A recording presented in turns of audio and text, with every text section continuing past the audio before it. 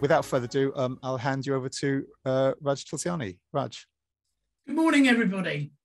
A happy new year and a very big welcome to the latest in our series of race network leaders and future events, future leader events. I'm Raj Tulsiani, CEO of Green Park and today's chair. Along with Javed, I'm also the co-founder of Race Equality Matters. Thanks for joining us. It's fantastic to have so much support. I think there's people from Green Park's Bristol, Birmingham, Manchester offices. Javed, Birmingham is way south from Nottingham. Way south. I mean, that's like, an hour and a bit. Okay, so today's theme is how to influence and engage key stakeholders. And I can see just by looking through the chat, there's some, already some good questions about, how do we create those levers where either it's a win-win for the organization or people who may now have the will, don't have the skill, come to us with lived experience to ensure what they do lands. Because what we see is lots of people doing the right things, but it's just not landing in the hearts and mind and operational procedures. So this is really all about change management. And to support that, we've got two good external speakers, Ugo Eboh from Virgin Money, and our old friend and supporter, Dr. Karl George, MBE. There'll also be two collaborative discussion groups. You'll hear about how you can continue to collaborate after the event, but Javed and I and other parts of the network are all on LinkedIn, and we're using some other social media platforms to do some action learning sets. There will be a short Q&A and a final poll, and we'll aim to close for 11:15. So before we start, a bit of housekeeping. We'll be recording this event for you to access later on and share with your networks if needs be. If you have any questions along the way, please do put them in the chat. Your sound will be auto-disabled until the discussion groups. Please feel free to tweet and post and do all other kind of amplification actions if you're liking the event. You'll see our handles on the right-hand side of the slide. And do let other people know about what we're trying to do here. As a bare principle, what we're trying to do here is empower existing action. So we don't take money out of anyone's pockets. This is all done for free to individuals. We're just trying to find things that are really working and action those and show that this is how it works over here. This is how you can utilize that in your own situation. And it's really important to us that people with lived experience are absolutely part of that internal solution.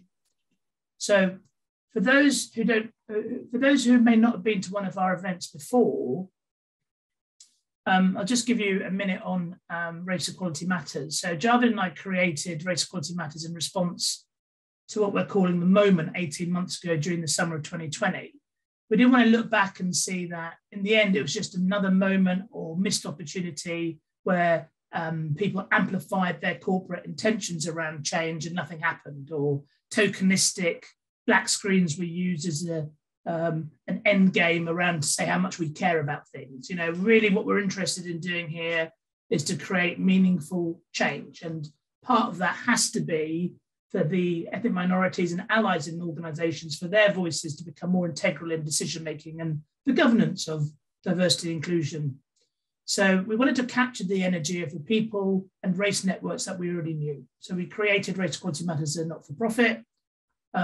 As those of you who joined before will know, this is not about more talking or PR gesturing or helping organizations tick their boxes.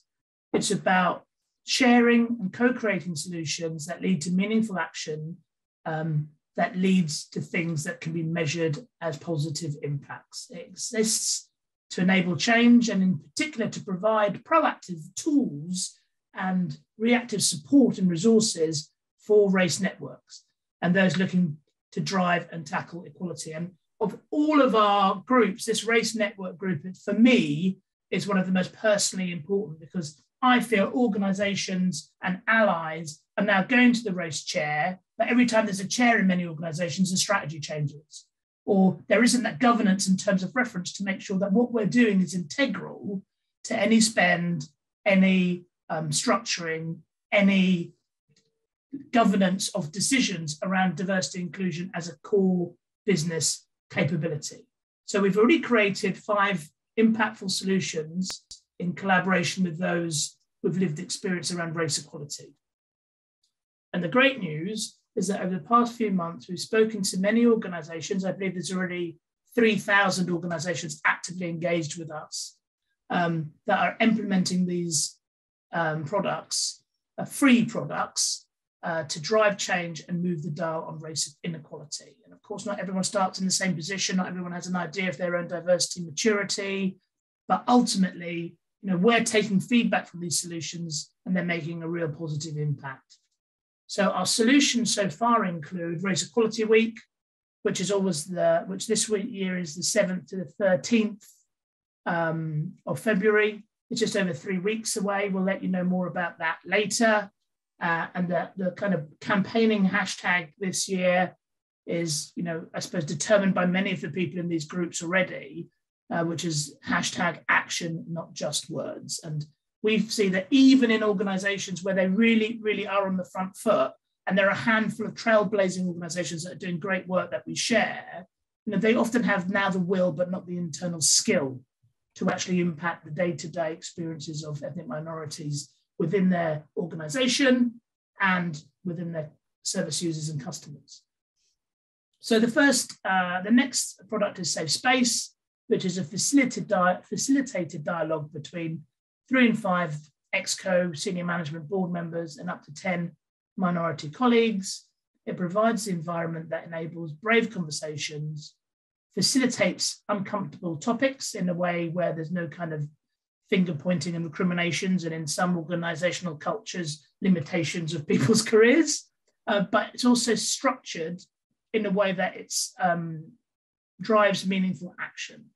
Mental health first aid were real key collaborators on this, because we saw that when, particularly after the Floyd George murder, lots of ethnic minorities were sort of being asked to fix race in their organization because there's this knee-jerk reaction and it's having a significant effects on their well-being. So we collaborated with Mental Health First Aid to make sure that part of this was to create that safe space for the ethnic minorities to challenge the organization, but also for the organization to be more accountable.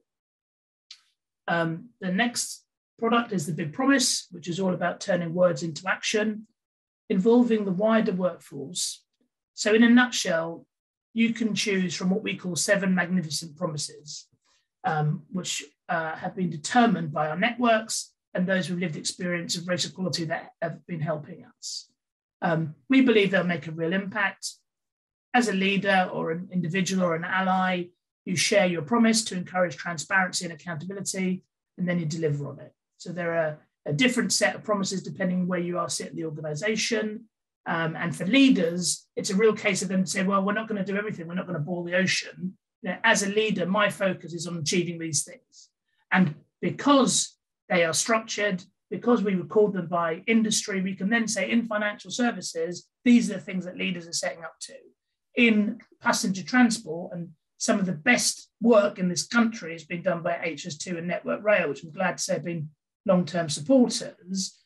They can say, this is what we're focusing. And others who are perhaps less mature in their diversity journey can prioritize off the back of that.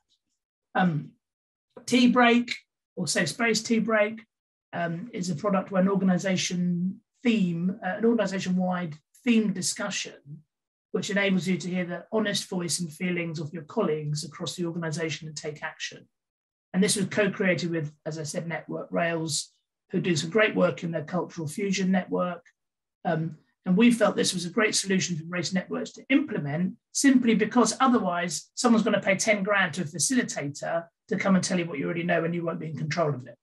And it's much better that we're putting ourselves in a position where our influence and lived experience is really important in terms of future governance of these changes. And finally, we've recently launched a solution called My Name Is, which is all about making sure we say other people's names correctly. Our How to Do It Right guide shows how to do this, including spelling our names phonetically on emails and other communication channels. We're working on an AI to put on our site that will allow our members to come on and get the proper pronunciations of people's names. And then I think we all know the effect and microaggressions can have, particularly around people's real names not being pronounced or over a period of years being put into a nickname that we don't particularly want. So I think this, again, is a free way of an organisation showing that they're willing to do something, and hopefully a much more of a door opener to dealing with some of these microaggressions than buying external consultancy when actually the problems haven't been probably isolated and identified internally. So next slide, please.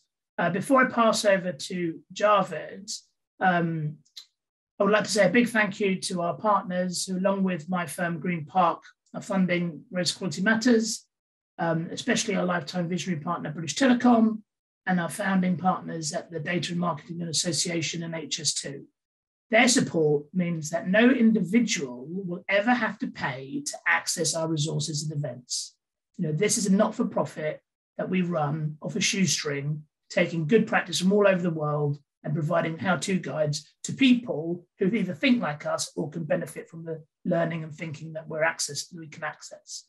We are an NFP. We are very keen indeed to further our campaign. We think we'll touch 3 million people this year, but we need funding to keep going. So you can help us by running your Race Equality Week, to create more solutions with us, to run events like today. So if you'd like to find out more about how you can help, we would be delighted to discuss it and need the support. So we're expecting over 100 separate organisations today. The majority of attendees are Race Network leads, Race Network champions. We also have a good smattering of allies, including some other interesting parties like HR and diversity and inclusion representatives. So we've got quite a good mix for collaboration, which I hope comes out in the focus groups. The Race Equality Matters Network now has over 1,000 Race Network leads and members, and those numbers continue to grow. And we've created this event series because many of you have told us that you would like a collaborative space where you can learn, collaborate and share ideas, network, be inspired and be empowered. And for those of you who are interested, we'd also like to talk to you about a particular coaching and development product that we're building, specifically at creating more leadership through the Race Network leads and the Race Network members. So to really do something proactively about building our own pipeline of leadership through people who share these values and lived experiences. So please hit me up on LinkedIn or anything like that if you're interested in taking part of that. We'll end up in some free coaching, but we are trying to build something that organizations have to use to put their money where their mouth is. So before you hear from our first speaker, we're going to start, as we always do in these things, with a quick poll.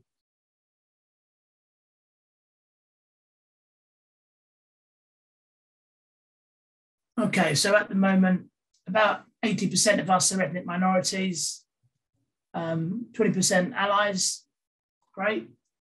Over half of us are Race Network leads, about 25% diversity inclusion professionals, and only 5% HR. So again, quite interesting, particularly against yesterday's group, which is much more significant, at 30% HR. How well do you think your organisation tackles race equality? Well, there's quite a broad smattering there in the middle, isn't there? So not enough, 36%, a little, 27%, fairly well, 31%. Interesting. No one's saying really well, and very, very few people say not at all. So it's really about marginal returns and making things slightly more impactful, and making sure they land with us as well, that they're not just done for marketing and PR reasons. Have you noticed much change within your organisations tackling race inequality in the last 12 months? The majority here, 34% a little, 34% a fair amount. So I think that's incredibly encouraging. That's good. Let's make sure that it's not something that gets hidden behind social mobility or tries to be folded in something else. Because of course we've got still a long way to go, particularly in terms of pay gaps and equality in organisations. Do you feel your leaders and managers are committed to tackling race equality? So about half are yes, 20% are no, and 30% are unsure. Do you feel your leaders are confident in talking about race? I think this is quite interesting. There's 19% who are comfortable, 38% who are a little bit confident, and not really confident, 28%. So again, a big change from even 6 months ago there. Does your race network have a senior sponsor? Only 62% have a senior sponsor. I think that's incredible. So if you haven't, then you need to ask why not. And maybe it would be great if there's more HR people here actually, because they would probably give us a good reason as a profession as opposed to an individual organisation. Does your race network encourage allies to join? 77% say yes. 9% if you don't have networks. So still some work to do there. And then almost a penultimate question. Do you feel your network has influence in your organisation? 22% not enough. 31% a little, and 28% a good amount. So again, quite significant improvement from just 6 months ago. And then why have you joined today's event? To get back to the important bit, benefits to you. The vast majority here is to learn. And then, around 50% to be inspired. Well, I can't promise that. To collaborate, we should be able to do that. And to network, we'll definitely do that. So that's the end of the poll. Okay, so thank you, Raj. So before we hear from Ugo Eboh from Virgin Money, we wanted to share a short video from Dr. Karl George, MBE, which he created for this event series. For those that attended the last event, he shared some of his expertise. And Karl is a thought leader and internationally established consultant in governance. He's a managing director of the Governance Forum, working with boards and senior executives in private, public, and voluntary sectors. He has over 20 years' experience combined across accountancy, business, and strategic development. For those that haven't seen it yet, he did launch the Race Equality Code 2020, and we recommend you have a look at that, and has worked with organisations in a host of sectors to examine their commitment and actions on EDI and indeed race. So for those that attended the last session, he shared his expertise on creating impactful terms of reference and how to be an effective chair. And you can access this on our website. Today, Karl's going to address the question you've all been asking about.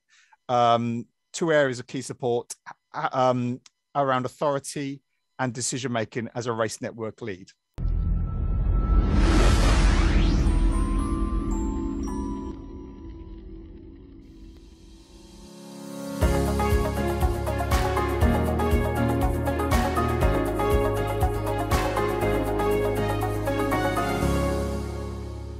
A lot of people who end up becoming chairs of race networks or any other ERG group is voluntary role. Quite often they may not have as enough experience of being a chair.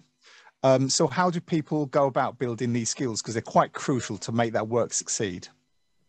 Yeah, you're right, Javed, about getting those skills, particularly if it's the first time you've been a chair. How do we develop? And some of this is going to sound very basic, but it really does work. I talked about authority. Where do you get that authority from? You see, it's being prepared. It's making sure that you've got the information before the meeting. And I've observed some really good chairs. What you don't know that's happening behind the scenes is that they've been briefed really well by a company secretary or a chief executive, and they've had meetings with executive team in advance of the meeting. So they're really clued up on the agenda. That authority comes from the preparation. So make sure you're prepared and practice the running of the meeting in advance of the meeting, just like you'd practice in any other area. If we were doing public speaking, go through the agenda, try and find out what the key things you think are going to come up, and then rehearse them with your colleagues by asking questions, by making sure you've got the answers that you want to get, even before the meeting. All of that will give you the confidence to be authoritative in the meeting.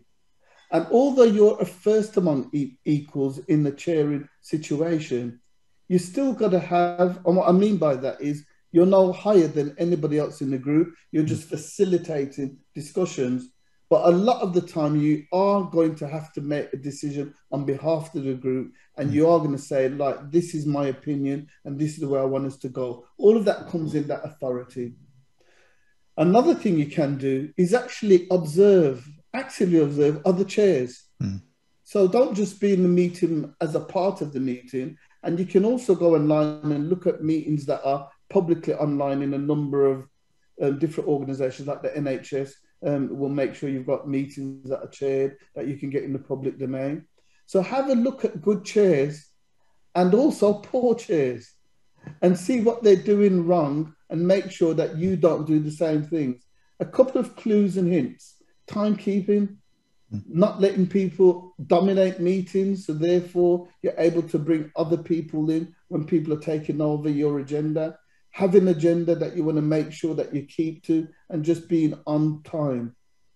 And then the final one I'll probably say, apart from shadowing and studying good chairs, is making sure you get good at taking decisions. Guess how you do that? Making decisions. You see, you've got to practice that muscle of summarizing what the discussion was, articulating that back to the group, and then putting your stance on it and saying, right, this is what we decided, group, this is what we're going for, and then making sure you get the buy-in from everybody so we can move on. So hopefully a few little tips there to help you to develop your chairing skills. I can ask one last question on that, actually, about making decision. And sometimes you're in the discussions and there isn't a clear, obvious answer. There's two sides to a story or two ways we can go. How do you, especially if you're relatively new to chairing, how do you manage, let's say, making a decision that makes you feel uncomfortable? Yes, so that's a really good question about what do we do about decisions which mean that you're uncomfortable, because it may be 50-50 sometimes. You're not 100% sure what is the right decision. And link back to what I said about just making decisions. The one thing the chair should have that most of the other members of the group may not have is that overall purpose and vision of the group. It's that interaction with all of the members of the group individually that you've done before the meeting, that you've done in the meeting. It's making sure that you've looked through the overall picture of what this whole group is trying to achieve. You should be more invested in the whole process. And this is where you've got to have that confidence to say, actually, I'm the person who's spoken to everyone individually, or most of the people. I'm the person who's reviewed the agenda. We know where we're going. I'm the person who's got that casting vote almost to say, this is the way we're going. And then you're going to have to take that bold decision of saying, right, I'm going to be accountable for this, and I'm going to make that decision on behalf of our group. If you have built up that respect and you've built up that confidence, you build that authority, even if you get it wrong, because you may get things wrong, you'll have the group which have said, we've deliberated, we can see how you've come up with that decision, and we will support you in that decision. And then the most important thing then is to make that decision and work it through. But chairs make mistakes. We do things wrong. We do need to make decisions though. Great, thank you. So, as we said, these events are interactive. So in a second or in a minute, we're going to go into collaborative discussion groups. And the discussion will be when you've experienced a chair or leader that's authority and is great as decision-making, what did they do? So we'll all feed back to that so we can get their own little crib list of what works. So I was in a fascinating group there. I think, a lot of us have experienced quite typically, poor chairmanship, etc. So what I'm going to suggest is if everyone for the next 20-30 seconds, just go into the chat and write what they see as a good chair. So what does a good chair do? And then what we'll do is we'll collate this and we'll share this with you later in the week. Our key guest today, and I'm delighted to introduce Ugo Eboh, who has worked at Virgin Money for 7 years. If we could have the screen on Ugo now. Ugo's career at Virgin Money spanned across commercial and risk functions and is currently the cultural and capability lead within digital engineering. Prior to working at Virgin Money, he had spent 10 years at MBNA credit cards. His interest around inclusion came through his cross-cultural experience in childhood, being brought up by his white foster parents, whilst interspersing time in his natural home of African heritage in Birmingham. Ugo found the interplays between the two cultures, African England and black and white, fascinating, yet at times difficult to maneuver around. Now that interest is generated into a more meaningful output, resulting in Ugo becoming one of the co-chairs of the Virgin Money Embrace Network. And a lot of networks now call themselves Embrace, which is great. And having felt personally affected by the recent Black Lives Matter movement, he is keen to see the business truly become a bank that stands for something. So a very huge good morning and welcome to Ugo. Thank you for joining us today. No, it's good to be here. Can you hear me okay? Yeah, lovely. Thank you. Brilliant. It's weird when you hear yourself introduced like that, isn't it? It's strange. Yeah. You couldn't make it up, could you, Ugo? No. Thank you. So from an earlier conversation we had, and we've really enjoyed talking to you in the build up to this, I understand that as a co-chair of the Embrace Network, you've been instrumental in turning it around. What wasn't working in the past and what did you do and that would you cite as key success factors to make it work now? Yeah, I'd say there are three key things, and I'll step into each one. But first, I need to say apologies for completely taking everybody's poll off earlier. I had a button in front of me that said end poll, which I thought was to close the poll. There you go. It was me. Secondly, I need to be really transparent. So when I talk about co-chair, it wasn't just me that was instrumental. There was four of us that were really key in driving forward our network. And it was hard work. So I mean, I'll say that up front. One of the first things is to recognize that it was a particular season that our organization was going through. We were merging two companies, Virgin Money and Clydesdale Bank.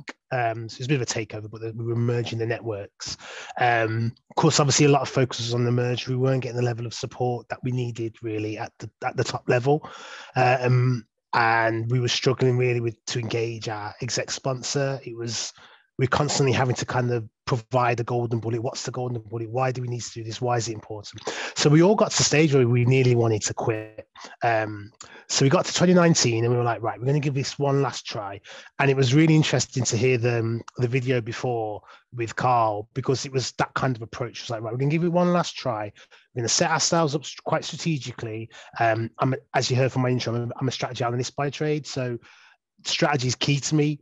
Focused attention, pre-planning, that's all my kind of BAU and my day-to-day, and I'll talk a little bit about why that's important for you guys as well. But we set ourselves to look at four key areas: how we engage our external organizations, how we liaise with our senior leadership team, how we liaise with our members and get understanding of what they want and our ethnic minority colleagues, and how do we just also have fun? How do we celebrate and, think about religious festivals and things like that? How do we celebrate everything that is to do with race and ethnicity?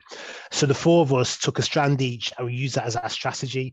And we went into the early 2020, it was going really well. And then we all know what happened then. We hit COVID, we hit Black Lives Matter, and then everything popped off. And what was really key is that we'd taken that strategic approach, and then from Black Lives Matter, our senior leaders, our board, our execs, they all wanted to kind of think, like, what do we as an organization do? And because we had that strategy in place, it really made our engagement with them a lot easier. We were able to give some really clear ideas. Okay, this is what we want to achieve as a network. Here's how you can support. They would then give their experience, their thoughts into that. And it just gave us a real good focus to how to really shift the dial on sort of ethnicity, representation, support in the organization.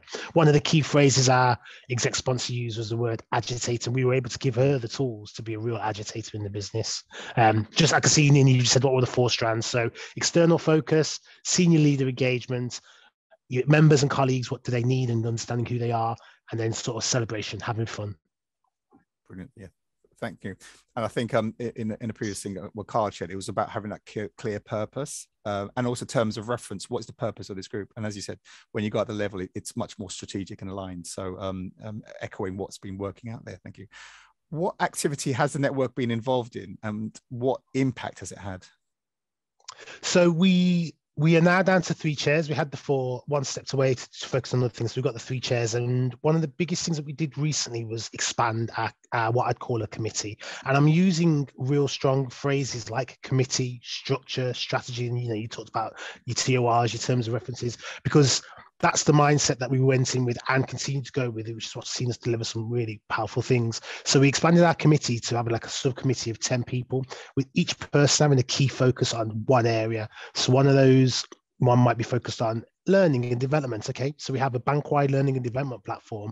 How is that focused on ethnicity? One of them will be working on communities. What are we doing in the communities around us? So each person had a particular focus, raising awareness of the network, delivering roadshows to the different departments within the bank. There's some of the key activities, and the subcommittee was really key to kind of driving that. So each person had one focus, because for a lot of people, this is side of desk. Each person has one focus to kind of drive that forward and get there. And then you start stepping into what I would call is kind of validity.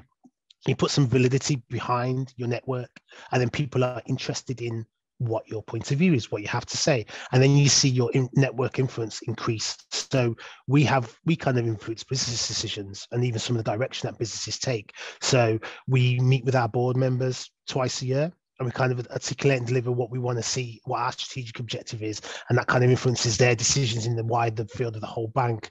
We get to work with our brand and marketing, kind of go through all the material, say, well, that's not very diverse. This isn't quite diverse. You know, you talked about my little bio at the beginning. I was able to kind of articulate how amazing it is that we see Black representation in males, but it's always very much with a white female. And coming from a mixed family myself, that I know how kind of divisive that can be to Black females. And actually, it's very rare you see a Black family as a whole and the kind of impacts that has. And, you know, you change the mindset of people within your whole business, where actually key areas there.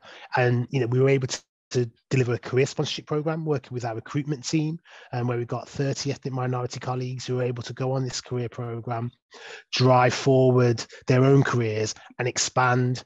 You know, we have a great catch-ups with our HR. So we get our HR strategy versus our ethnicity strategy. We drive the two together. We can able to deliver some great things. And then we hold some brilliant events, which I'll talk on a little bit in a minute. Thank you. I think what's shining there, and only a few organizations we're aware of, is where it's become part of the business. So the business comes to you know, it shows, I think, the value, the validity, you know, the power of it. And I think it's because of the strategic and the earlier work you had done.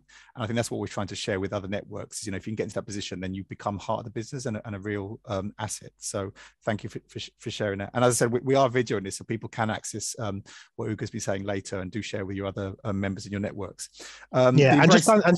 Just on that, Javed, and I know we're short of time, but if I think about the concepts of the validity piece, it's really key. Think about a lot of you, this is side of desk, right? So just think about your day-to-day role. Who are the people that you have respect for? Who are the people that you invest time with? Who are the people that come to you, and when they say something, you listen, you hear it? It's those that have kind of built up that rapport. It's those that have built up that validity. Those people where you've seen tangible results. So when they say something, you know they can either deliver on it or they're going to do it. These networks are no different. And in fact, it's bringing that day-to-day into these side of desk kind of roles that really drives things forward. So in effect, it's professionalizing it, isn't it? Correct. Yeah. The Embrace Network has many allies as members. What benefits and impact have you seen as a result of this? It's a great question. So I talked a little bit about the events slightly before. We've done some strong events. We've had people like John Barnes and Shaka Hislop and Nita Asante coming and talk to us about racism in football. It's quite funny because it wasn't funny actually. They came to us and we did a session on taking the knee and racism in football just before the Euros. And then everyone knows what happened at the end of the England Euros. It was like everything we just talked about 2 months prior happened there and then. So that was quite powerful. But we started an allyship program called Getting Comfortable with the Uncomfortable, which has been one of our other kind of flagship events that we've done. And what we do is the program is interviewing ethnic minority colleagues on different topics, and it's basically getting one of our committee members who is an ally, who's not ethnic minority, she's white, and she asks those really uncomfortable questions that we just know so many of our allies would like to ask, want to know, understand more. And that has generated a lot of interest because allies are coming, they get into some even pre-asked the questions. So the questions that they get asked to the ethnic minorities are delivered. They get to talk about some of the things, listen to the Q&A at the end, engage with that. And you just see so many of our allies really key and interested in that. I mean, I'll be really honest with you. We've got a 3 to 4% population of ethnic minorities in our bank. So, 95, 6, 7% of our workforce are allies. So we can't just be so siloed and thinking about our ethnic minorities only. Whilst it is important that we are delivering for them, Allies make a big part of that, because at the end of the day, they are creating the environment for the 3 to 4%. You know, how do you engage them? Well, you give them lived experiences from the good to the bad. I talked about fun before. A really great example is one of our colleagues shared about Haribo going vegan, because that suddenly meant that a whole load of Muslims within our organization can enjoy Haribo sweets. So all those allies that have been bringing in their party sweets for however many years suddenly realize that actually I can involve all my colleagues in this. And so that impact with your allies is really key, because they create that environment for your ethnic minority colleagues. Brilliant, fantastic. And related to the sort of discussion group we just had, what skills have you had to develop as a co-chair, and how did you develop them? So I was in the session, maybe it's probably the same one that Karl was in before when he did that video. And I think the lady that was on used the phrase CEO, and you do, it's a brilliant phrase, and I've taken it on board. It's stuck in my head. You have to see yourself as a CEO. This is side the desk. This is, you know, you're doing this probably on top of your day job, probably doing some extra hours for some people. For some people, it's their paid job and great, but for a lot of people, it's not. But you have to think like a CEO. You have to think about your purpose, your terms of reference, your strategy. It's everything that Karl talked about, being prepared, preempting your sessions, going into meetings with some kind of thought about what is the agenda, what is the minimum standard that I need to come out of this meeting with, and then facilitating that exact environment. And, you know, I love the concept we had before where he says, go and study good and bad meetings. In your day-to-day job, you will have good and bad meetings. Why was it bad? What were you seeing that didn't work? Why was it good? What were you seeing that did work? What does that leader or that influencer or that chair do in the meeting of operational workforce, or in the meeting of strategic design for the business? You know, nothing to do with D&I. What do they do that's good? And they were the kind of skills that I was able to build up myself. Because of it, I then got recognized for a future business leader course, where I then got to learn even more kind of skills such as resilience, growth mindset, all those key pieces that as a chair, they're really important, because otherwise your network won't flow and your network won't grow. So that they would kind of, I'd echo everything that Karl talked about in that video. Think of yourself as a CEO. And the last thing I'll probably finish with, I know that D&I is seen as sometimes quite an emotive, touchy-feely concept, and that is great, and that should never be lost. But if you overlay some strategy and some kind of focus and real clarity over the top of that, it becomes more powerful and more potent than anything else you can deliver. Absolutely, thank you. And I think what's important is that look outside the everyday life and your business, what functions are going really well, and then just bring that cut and paste, I call it, bring it into the how to run them networks. Absolutely fantastic. So thank you for your time, Ugo. Engaging and influencing senior leaders and allies is key to making a significant difference. So I think you call it. It's not the race network shouldn't be a side project. They should be part of the business. So but you need to influence, the allies in that. So what we're going to do is go into quick collaboration groups. How do you engage senior leaders, allies, and make a significant difference? Welcome back, everyone. I think some people found that one a bit more challenging, and I guess that's the purpose of this, so we can learn from each other. Again, just for 20 seconds, for those that feel they can, if you can just put, a 1 or 2 liner of how you go about or engaging senior leaders and allies, or how it can be done. Again, what we'll do is we'll capture all this and then share it with everyone, after the event. I think one thing that did come up, we did say, is find one key stakeholder or one ally. And I think Ugo mentioned, we got a lady that was, white, but really agitator. Find one person. If you look at videos from our last event, again, it was all about one person, and keep it simple, do one thing. So if you can put the stuff in the chat, that'd be fantastic. So we come to the final parts. If we go to the next slide, please, Nish. Okay, so to carry on the conversation and collaborating, we've created a network on the Guild. It's free for yourselves, where I think there's over 50 people there already from the networks, where you can talk about things or raise questions, raise issues of people sharing terms of reference or whatever. So do go on there. There are fellow people like yourselves on it, and it's free. And there's a link in, and we'll send it in the notes afterwards. Thank you. Next slide, please. Race Equality Week, people should know about. I'm conscious of time, so I won't talk much more about this.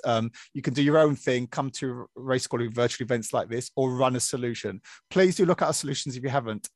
They will help your network create change in your organization. Yeah, these have been tried and tested, and I know some people are at today's event who have used them, and it's made a huge difference. If you're doing something for, if you want to, your organization in a spotlight, do get in touch with us. Here's if you're on there, there's Kelvin on there. And what we just know, why is Race Equality Week important? Your organization's plans for Race Equality Week, just bullet points is fine. And then what you'll do, you get on our website and we'll do some social media.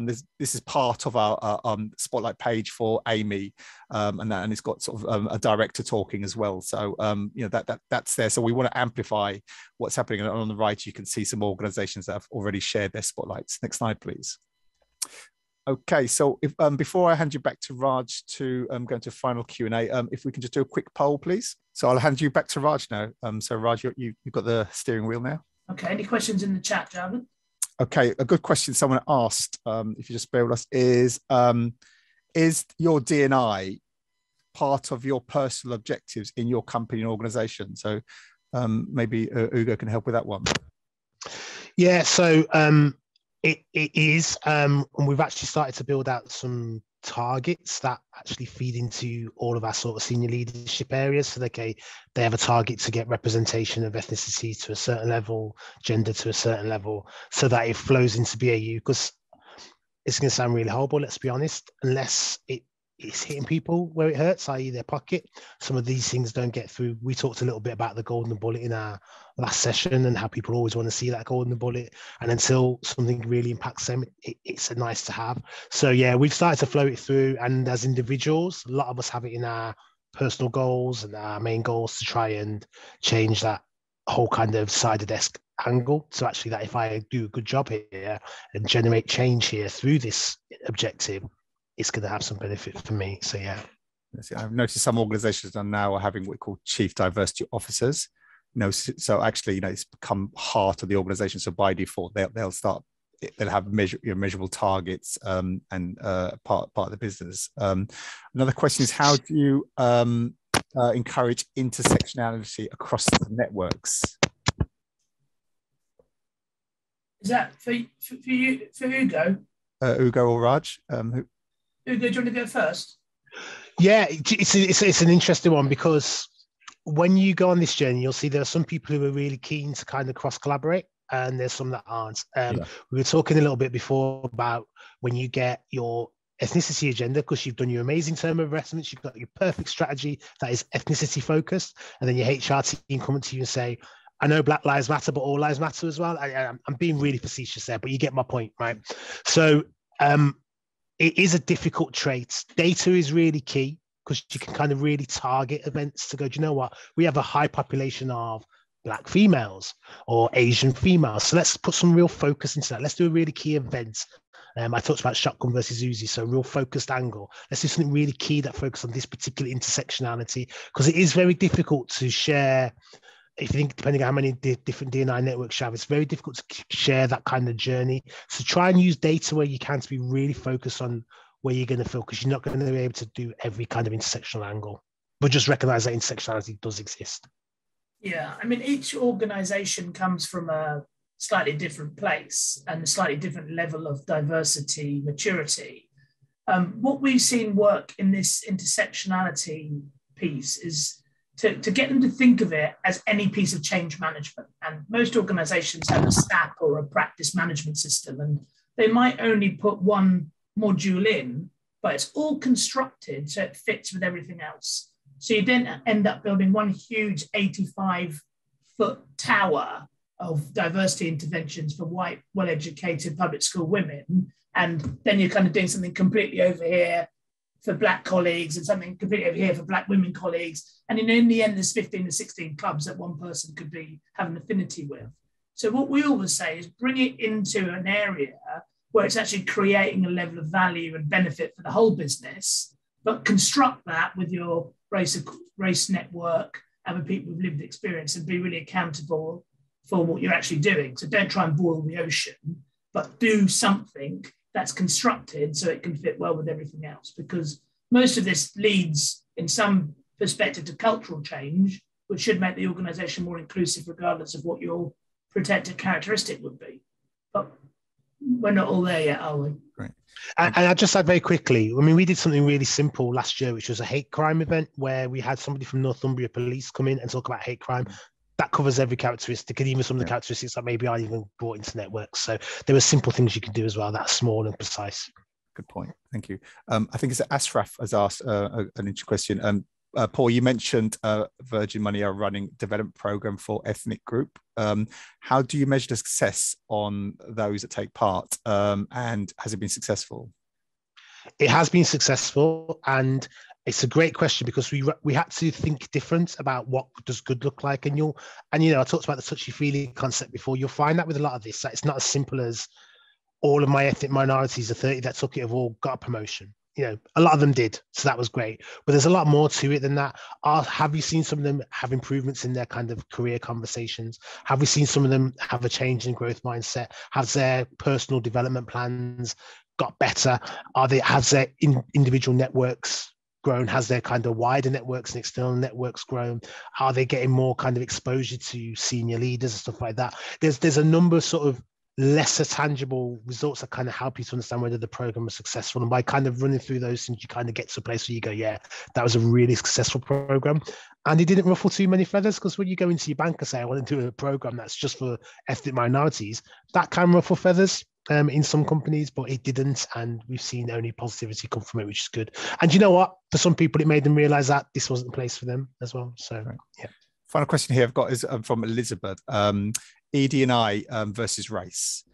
People often just don't want to focus on race, and we can often know actually race can be the poor cousin, apart from the EDI mix. How is that addressed? You can take that one first, Raj.